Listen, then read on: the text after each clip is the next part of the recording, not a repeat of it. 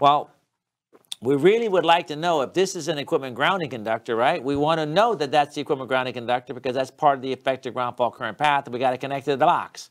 So we've established, the code has established, okay, we can use green to identify that as the equipment grounding conductor. It could be bare, can be used as an equipment grounding conductor. And in some cases, if you want to, you can use green with a yellow stripe.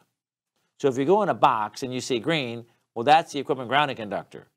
If it's bare, that's the equipment grounding conductor. And if you look at the circuit conductors, the code tells us, beyond the scope of this class, it says that your phase wires are going to have a color that's not white or gray and not green. So the black and the red would be what? The hot wires. The white wire, 200.6, is going to be the neutral. Your green or your bare or your green with the yellow stripe is going to be your equipment grounding conductor. So we have to work together with an identification as much as we can.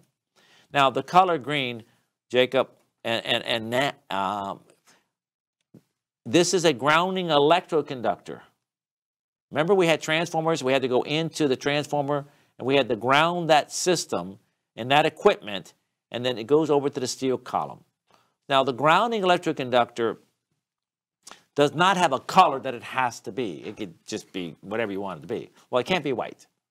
Okay, that's the one thing, because white has to be used for the grounding conductor. It can be black, but the code on 251.18 says that you are limited to its usage, but you could use it for a grounding electroconductor. You can put green, and guys will do that, you know.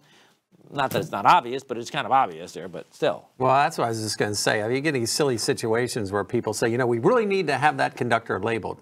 Okay, so what else could it possibly be? Right, exactly. I'm guessing someone didn't connect a phase conductor to that structural metal, so people get caught up in labels and things, and we got to know what it is. What else? This is the process of elimination here. This is pretty obvious what this is. So the inspector's there. He says, well, how do we know what that is out there? You got to label that wire. And you're like he said, it's going to the steel column. It's coming out of a transformer. It's a grounding electroconductor. When some inspector might want you to label it, and it's whatever. It's not a code violation.